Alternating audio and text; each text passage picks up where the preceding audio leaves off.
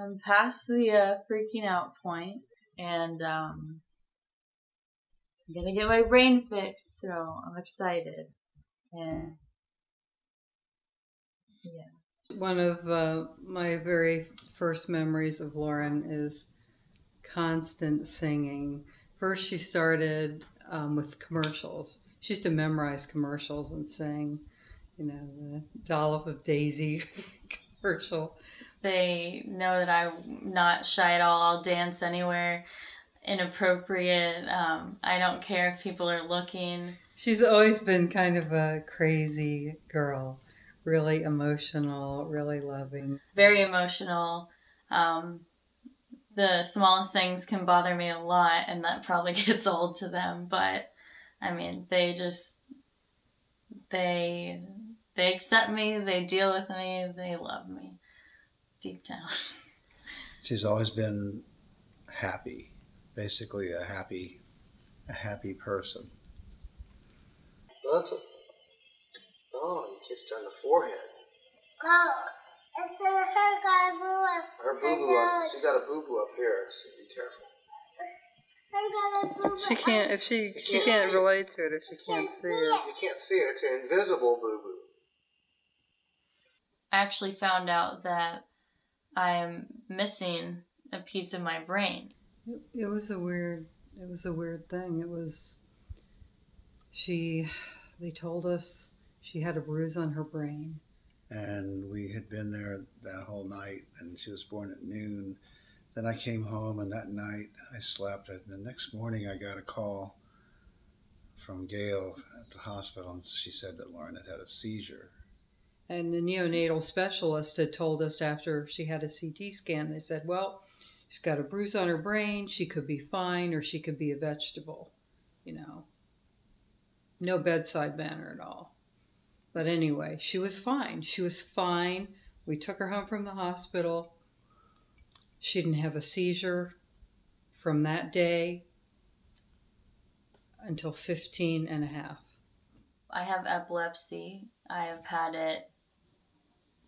It's been affecting me since I was 15 years old, so I've been dealing with it for 8 years.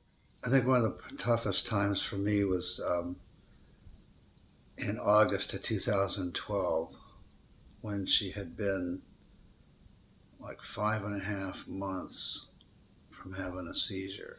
2 more weeks she was going to be able to drive again. So we went to Publix, and we went shopping. About 15 minutes we were walking around the store together. We split up to get different things and it wasn't more than 60 seconds, and I heard these people yelling, and at first I was thinking, what are they yelling? I went, uh-oh, I know what's going on. And I raced over there, and she was on the floor and had hit her head, I guess, having a seizure, and people were standing around. And I just ran up and dove, made it like a baseball guy sliding into base, and dove down and grabbed her head, and she just was having this horrible seizure there.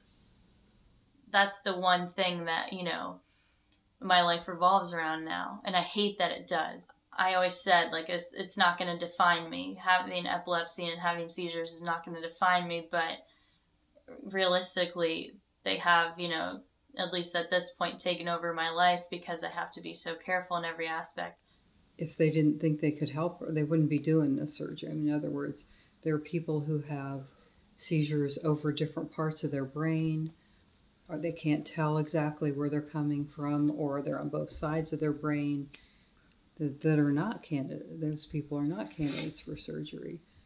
They want to have me awake for the surgery. It's called an awake craniotomy, and that sounds crazy. But they also say, the biggest thing is that there is a possibility that I will come out of the surgery and not be myself, and that I won't be me.